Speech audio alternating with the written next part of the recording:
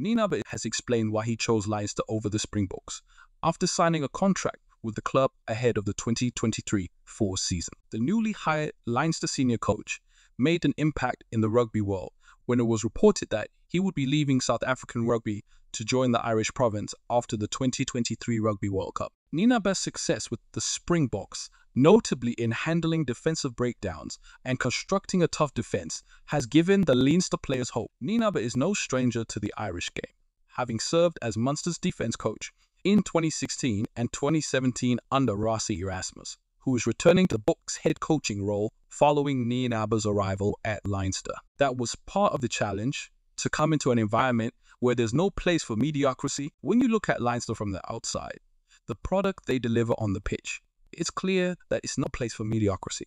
That's the challenge that you want. Not that I had any of that in South Africa before a change-up, getting our family over here, and for some more personal reasons.